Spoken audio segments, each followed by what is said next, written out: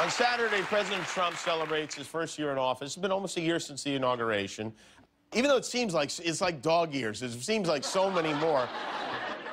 President Trump's approval rating, according to the polls that were released today, is at 37%, which isn't great, but that was a poll of adults. I wanted to see what kids thought of his first year in office. So we stopped some children out on the street, and we asked them, how is the president doing? And their answers went exactly like this.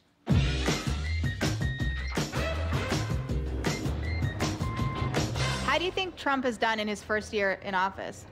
Great. What do you think he's done that's so great?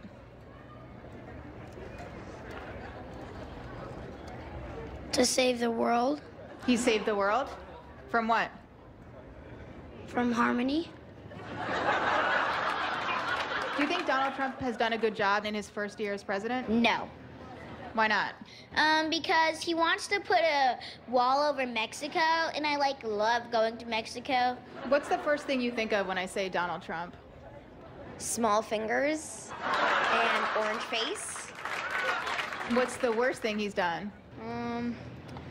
I think he needs to stop threatening North Korea. Why? Because I don't want to get nuked. What's the first thing you think of when you hear Donald Trump? Pictures. Pictures of what? Of princesses. Princesses? Do you think he's smart? No. Why not? He treats people badly, and that's why I don't think he's smart.